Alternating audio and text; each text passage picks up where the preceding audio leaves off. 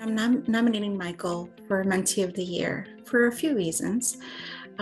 Michael is inquisitive and so dedicated to his growth. He's really excited about training, and just in listening to him talking about what he's learning, how much he's grown in his program, and just his overall commitment to becoming a strong clinical counselor. I think the most important piece has been the self-awareness and confidence that Michael demonstrates, and that I just keep seeing him grow in this way through our discussions. So I think that's the most beneficial piece, is being able to just see that self-awareness and confidence grow. As I was nearing my final year of grad school, I knew I'd need help in planning the next steps as I start my profession after graduation. I wanted guidance that would help me grow professionally and to be aware in what to expect, as well as form a meaningful connection with someone that's well versed in the profession I'm seeking to go into. Major focus was preparing for my program's practicum process. And I had told Liliana one of the main things I wanted to work on was highlighting my skills and experience on my application, despite not having direct clinical experience, since I changed dramatically from a different major initially. Thanks to her, now I was directed to several workshops and trainings relevant to what I want to do in my professional career. I've even received some certifications.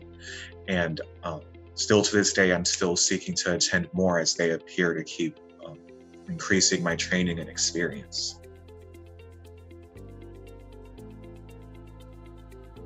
In one of our meetings, he had that realization when he had attended an information meeting and got to kind of chat with other of his peers that were also getting ready to apply for practicum. And he realized that he was really ahead of the game. He was already on top of recommendation, letters of recommendation. We had already been working on his resume and cover letter. He is really a person that likes to be prepared and think ahead of things and make a plan for how he's going to achieve those things. I have grown to be more confident in selling myself in an interview. It's thanks to my mentor that now I see that my skills and past experiences are actually bigger strengths than I thought. It's been very helpful in having such open communication when we practice interviews, and I get constructive feedback for improvement. I'd say think about areas you feel you need improvement on and be direct with your mentor about what those needs are. Never hesitate to reach out when you're struggling or need professional guidance. This is a learning experience. I look forward to our relationship growing to one of peers one day when Michael is a counselor in the field. I'm really excited just to see him continue to grow and to continue to be someone for him that he can talk to and ask questions to, and just help him and guide him during this process of development. What made it feel so great was the overall interaction with an interest in helping and learning. There was never a feeling of hesitation in me asking what I would think is a silly question. There was never such a thing.